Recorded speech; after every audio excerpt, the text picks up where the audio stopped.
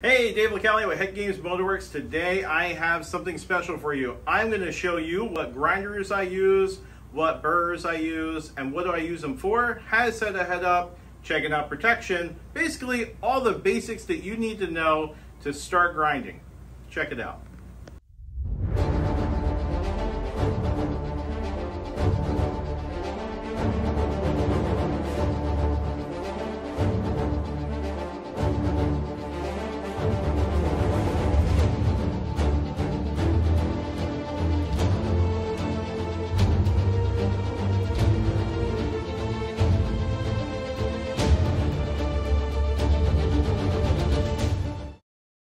So this is going to be a short series that we're going to do where I'm going to show you some porting techniques. Is it going to be consistent? No, it's not going to be consistent, but if you subscribe to our channel, you'll be sure to find when we do post these. We're going to go over some techniques, how I use the grinders, how I use the burrs to make certain shapes. We're not going to go too technical, but I assure you that you will get something out of it.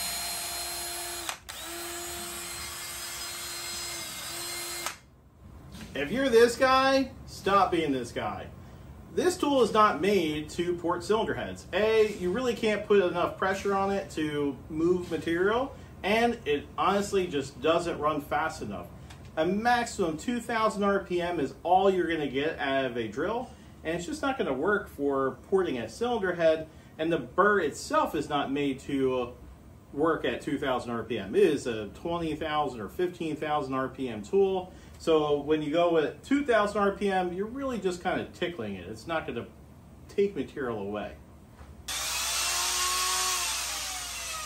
If you really want to remove some meat, you're going to get one of these. This is a Makita GDO 603 grinder. It is a bad dude. Check this out. I like this grinder because I can run this thing at 28,000 RPM, which is its at max, and I can run a full 6-inch long. This is the Head Games 3/4 super spiral burr. I can run it full length at full speed and it still runs consistent. That is something that you don't get in every grinder. Some grinders will bend this right away. We'll get into that more later.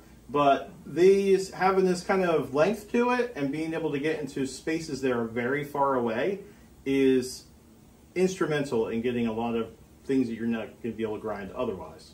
Comparatively speaking, this is another Makita grinder. I don't know, this is the GDO 601. Total pile of crap. This thing will bend a burr faster than you can say bend, because I don't really know why. I don't know why Makita went from this to this, and they make both, and this one sucks. Like, I would just don't get this one. It's really heavy. It's hard to hold all day if you're going to hold it. I do like the length, but I don't like anything else about it, and you have to run a very small burr.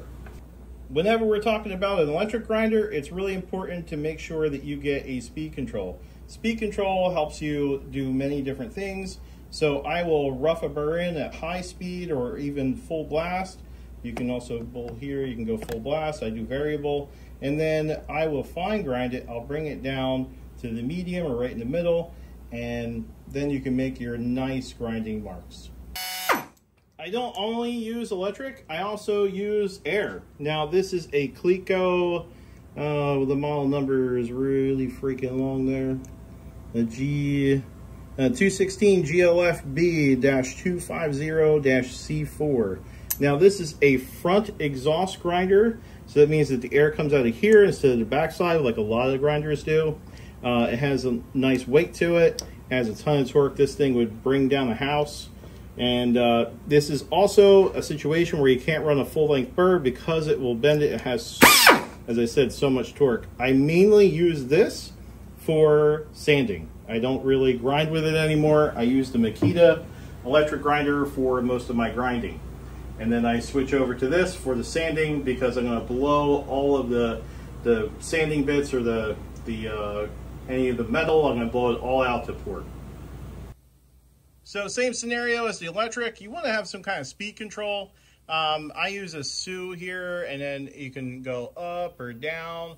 And this is a very important tool because you don't want to run everything right off the blast because, well, it's going to be a lot of air.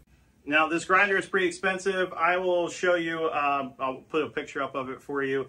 It's like 650 bucks. It's not the cheapest thing. It is one of the best grinders. It's an industrial grinder, and it uses a lot of air. So you can't have like a normal air compressor and use this thing.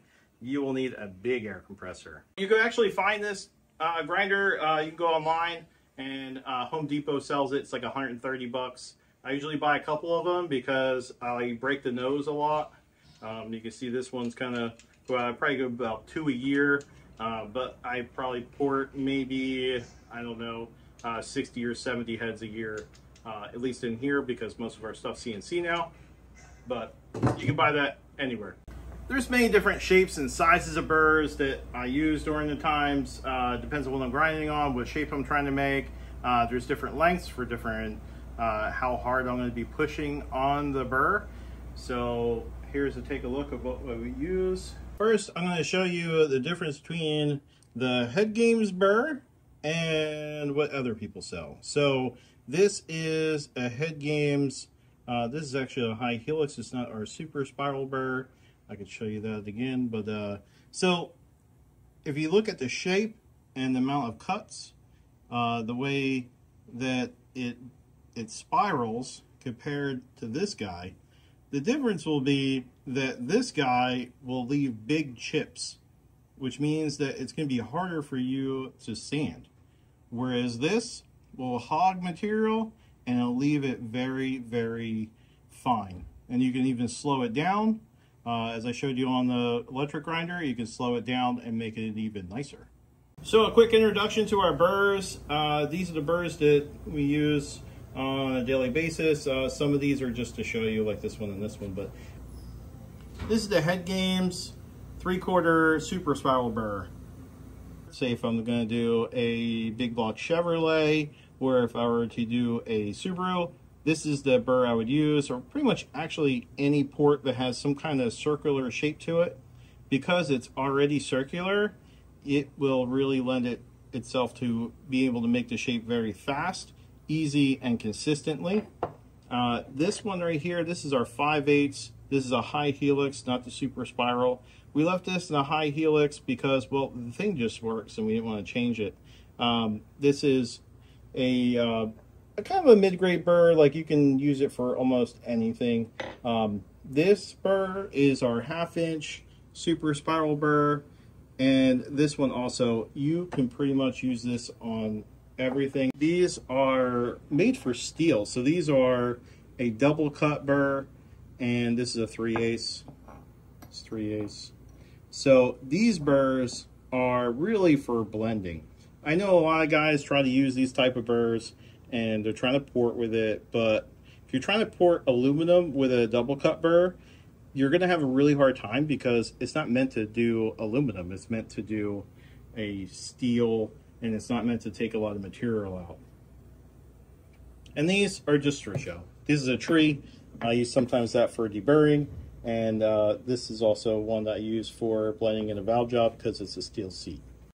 One thing you'll notice is that each one of these is a different length. Why is it a different length? Well, it depends on what I'm grinding on, but I really push on this one, or I'm taking out so much material, there's going to be a lot of flex, so I cut it short. We sell these in a 6" length, but just remember that you should cut it down to your grinder or whatever you're going to use it on, and not just leave it at 6" because we sell it at 6". Let's talk protection. Now, I've used these glasses before with grinding, and the issue I have with these is when you put them on, that there's still ways for the metal to go underneath or below or around, especially if something's blowing at you. I've had to pick steel out of my eye with a business card using one of these, so I no longer use a safety glass. So what I do is, this is something I picked up when I worked at Pat Musey's, is a full face shield. Full face shield means that you're going to have this area here is going to go over your head, right? So any metal will go in your hair, and you have a full face shield around your face, so you're pretty much protected in every avenue, and you can walk out and not have to worry about COVID. Y'all ready to grind. Now, what is left? The only thing that's left really is setting the cylinder head up so you can successfully grind on it. Now, I see guys putting the cylinder head in really awkward positions, and they grind in awkward positions. I would say bring the work to you. And if you can't naturally make a shape, right, with your hands, then you're putting the head in the wrong direction. This is an example. If you're going to port the floor and the walls, I would prop it up something like this. We have a little, you can buy these things at Goodson. I know they're all over online. I replaced the rubber covering that they give you with some, well, it's a little heavier plastic covering because we beat the shit out of these things. So I want to make sure that it's good. We put a light underneath of it and put this here. This way you're porting the floor and you'd be porting the walls, and you're not porting up here because that would be unnatural. You're only porting this area here, and that way you're good to go. All right, so then easy peasy, flip it over, flip it around, put your light on, and now you're porting the roof of the port. See? Easy peasy. If I was porting short turns, I would set it up like this. I put a light, you could put the light under here, nothing fancy, and now you're porting short turns. I did see somebody online trying to port their short turns like this the other day, and let me tell you, you are not going to make a good shape this way because you can't see it. You can't see it, you can't do it. And it's unnatural for your body to make this kind of shape in that section. This should be the bowls. This is the bowl area. You would put it down, and now you're looking at it. Make sure you're comfortable when you're porting a cylinder head. If you feel any uncomfort, if you feel like you have to push a certain way and your body doesn't normally turn that way, just don't do it. Stop right there.